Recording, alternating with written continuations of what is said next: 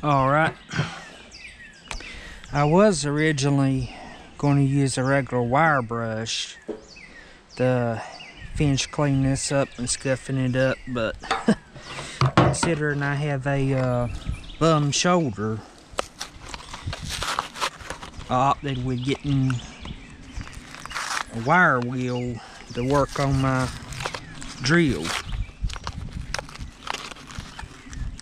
Now, anytime you're working with a wire wheel, especially like this, I highly recommend wearing some type of glasses or safety glasses, because some little metal hairs will fly off of them if you're not careful. Alright. There.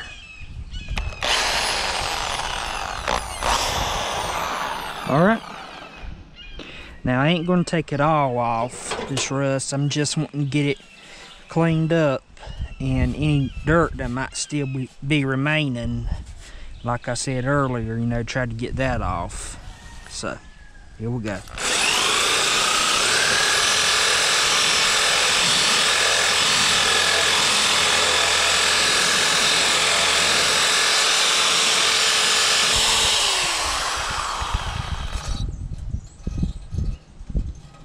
Alright, I don't know if you can see this or not, but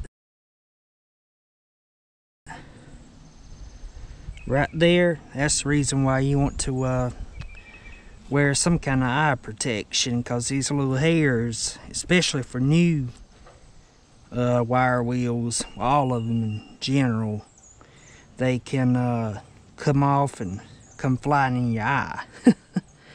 So that's the reason why, right there.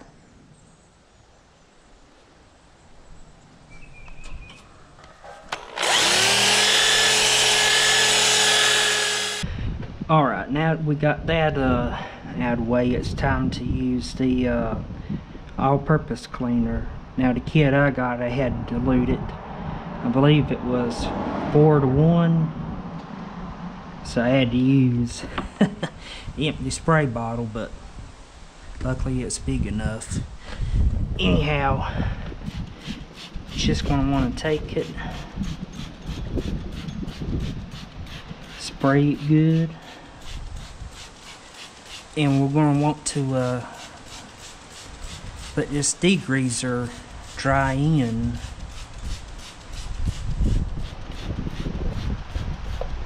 After it dries in, we'll rinse it off with a water hose. As you can see, it's really picking up a lot of gunk there at the bottom.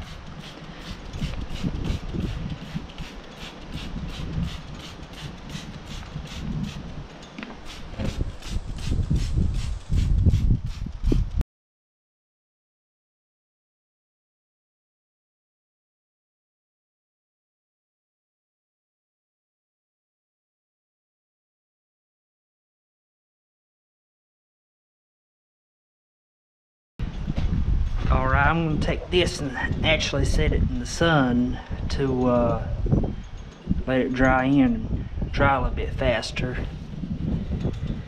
So, while I'm handling it, I'm going to want to put some gloves on so you don't transfer your skin oils back over to the prep metal.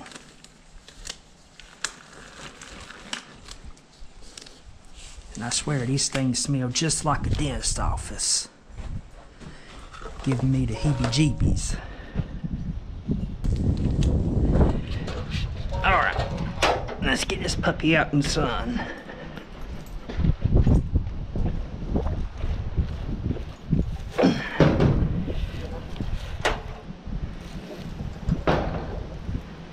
Alright. And after it dries, we'll rinse it off with a water hose to get the detergent off, then we'll do the metal coating.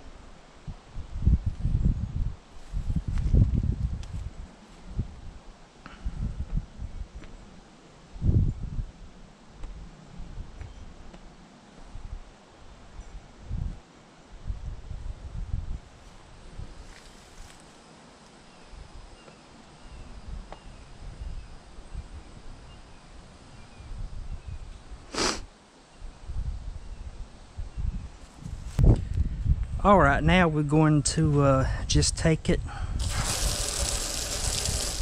rinse off the degreaser.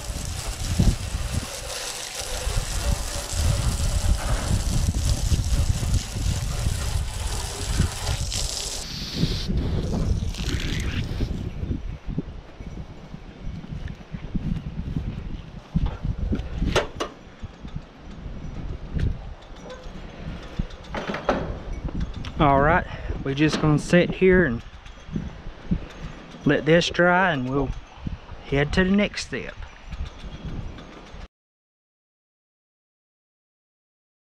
Alright, now we're going to move on to the metal prep. Now, it says here in the directions, you can either spray it on or brush it on or roll it on. This little kit here I got came in the bottle, so that's the P.O.R 15. So what I'm going to do is I found this laying around and figured it'd be the perfect thing to pour this into.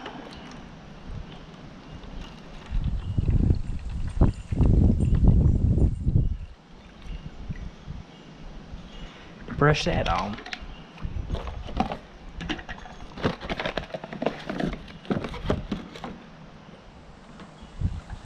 Alright. Oh, get set down here.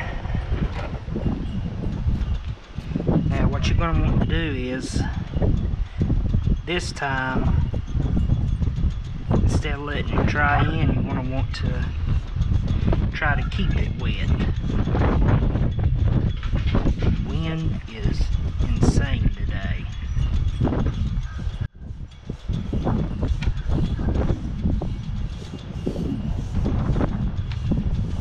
Hey, and welcome back. Now it's time to take her, rinse her off, let it dry, and start putting on the P.O.R 15. But first, I need to grab some fresh gloves.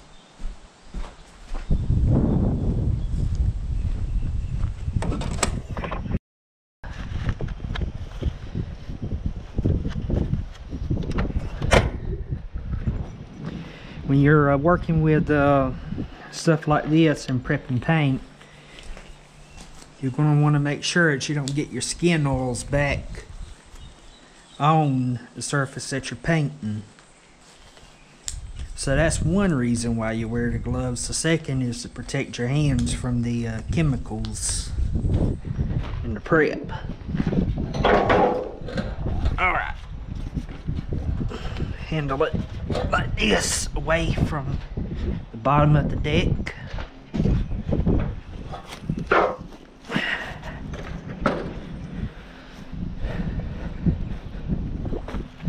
Okay, and just take her,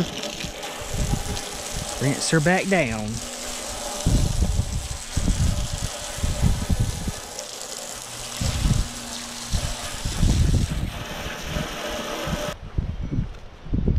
Alright, we're going to sit here, let this dry, and I'll see y'all again in a few minutes.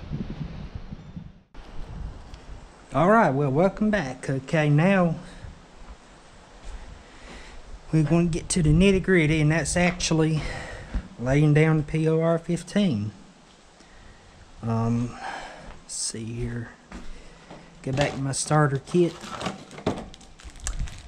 Get this little teeny weeny brush.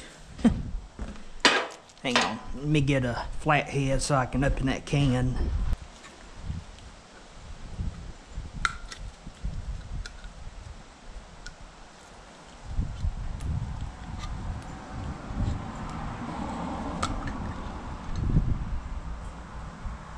Alright.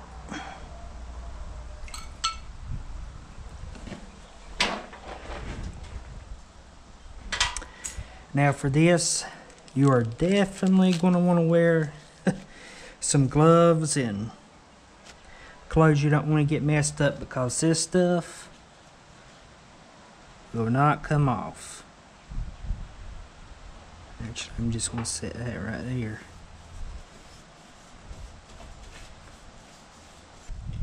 And we lay it on just like so. Now, I know that chances are I'm probably going to use about all this can, but if you got a larger can, you can take like a piece of, what's that called, wax paper, put it in between the can and the lid. That way it'll make it a bit easier to open it back up if you need to reuse it.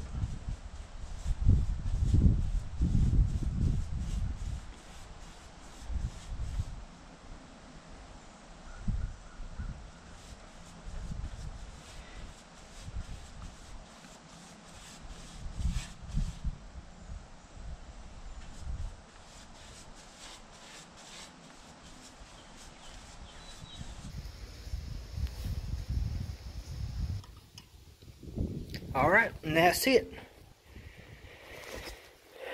That's the finished product.